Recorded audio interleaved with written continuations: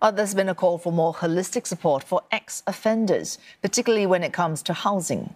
MP for Sembawang GRC Mariam Jaafar says the home environment plays a big role in shaping one's qualities and support. And for those in disadvantaged surroundings, social problems are reinforced. Many ex-offenders are fortunate to go back to living with their families who become their pillars of support in the difficult journey of integration. But many also go from prison to less than ideal home environments or are disowned by their families who want nothing more to do with them. Early intervention programs on housing, even prior to release, and more flexibility on eligibility requirements can go a long way to giving our ex-offenders a better shot at reintegrating and turning their lives around.